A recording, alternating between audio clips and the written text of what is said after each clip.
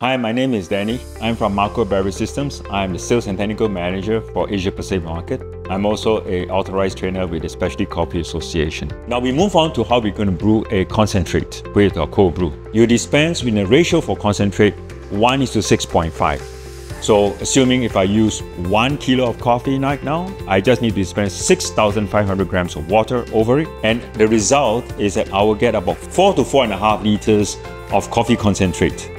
So the amount of time needed to achieve a liquid concentrate of TDS of 4%, from my experience, was anything between 90 minutes to 120 minutes.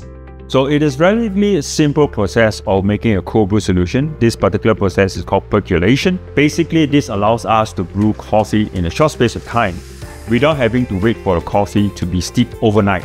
This also ensures that the coffee stays fresher and for the tasting, at the same time tastes much greater. Now with that, I want to thank you for listening to the presentation, and I hope you will enjoy using the Marco Beverage Cold Brew system as much as I did to create a delicious cup of cold brew coffee for your caffeine.